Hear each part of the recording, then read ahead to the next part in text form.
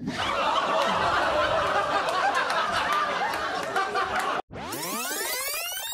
you need me, I'll be an hour away from here. 15 minutes. So, what's that, sir? It takes 15 minutes in Chicago. Everything? Everything. That's the way that Chicago is. Who are you, sir? First of all, sir, I love everything you're doing right now. Is anybody here or those? No. Your girlfriend was too scared to come? Is she at home right now? Fuck yes, sir. Thank you. Goddamn hero is what you are, sir. So many people would have just stayed home and been like, you know what, baby, we don't have to go. No worries. She was like, I'm scared. And you're like, well, I'll see you later then. I'll be back in 15 minutes.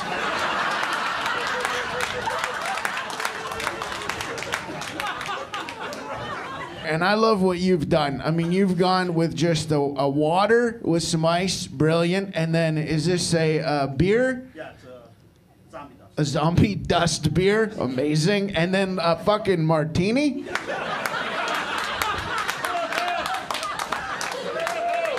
I mean, this is a Friday, Kevin. You're living a life right now. And your girlfriend is at home scared. Sir, you went with just the one Stella Artois? Yeah, did you think about adding a martini onto that, sir? I had one before you got on. Have you thought about having it at the same time, sir? You're a man of rules. I like that. Do you know Kevin at all? That's 15 minutes away.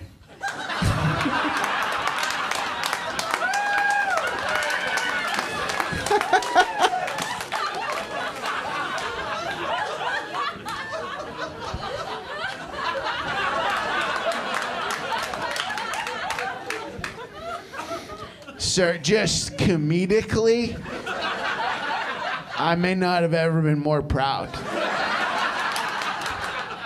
You know, we all worked together on that.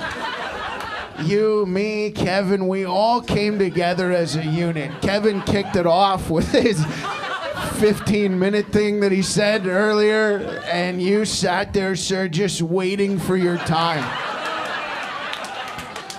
A lot of people would have jumped in way too soon, and everybody would have been like, fuck, shut up. You know what I mean?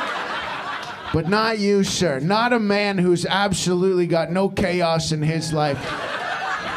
Not a man who drinks a martini and then a beer. A man, this guy has patience. This guy waited for the most opportune moment that he could possibly have because he knew Kevin. He knew deep down in his fucking heart and in his gut.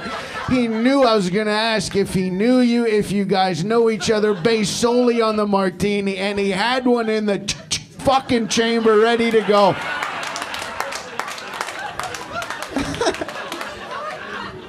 All three of us should go on the road together.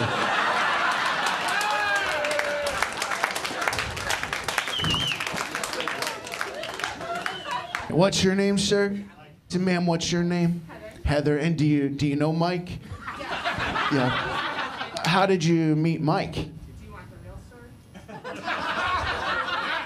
He has a made-up one, that's why. If I'm being honest, I'd love to hear both.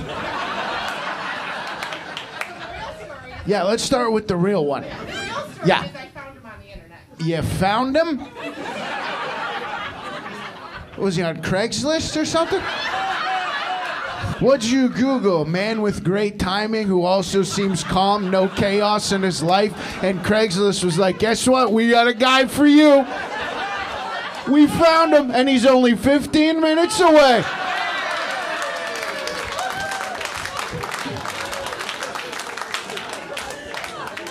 Okay, so you found him on the internet. That's the real story. Perfect. All right, Mike, you're up. That I met her at the YMCA where I was taking an adult reading class. In this scenario, was she the instructor or was she also in the reading class? I was the teacher. God damn, Mike. I watched a fucking video on Pornhub exactly like this.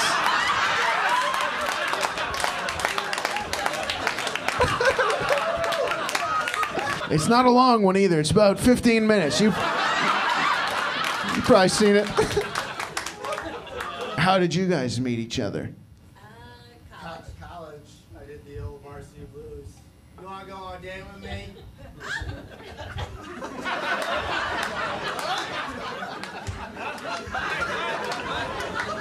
It was 2 in the morning. I was totally not bad. Is that a line from the movie Varsity Blues? Is that why you said it like that? Okay, because if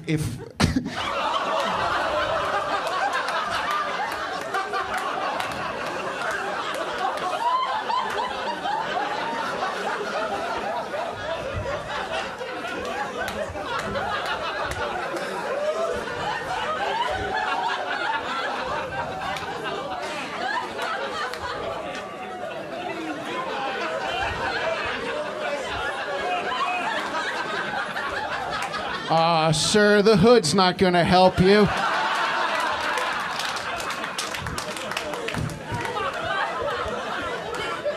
Now, I didn't see what happened. Kevin, first of all, are you okay?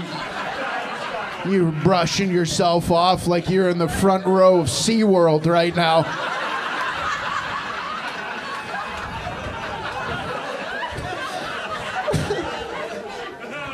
And Kevin, I'm going to assume the droplets that are on here, those are not from your martini, your water, or your zombie juice. Is that right? Yeah, so that's some pretty good fucking distance, man. And you know what? Good thing your girlfriend wasn't here. Fuck, I don't blame her for being scared. She knew what was going on. I'm not going to that show. I got spit on last time.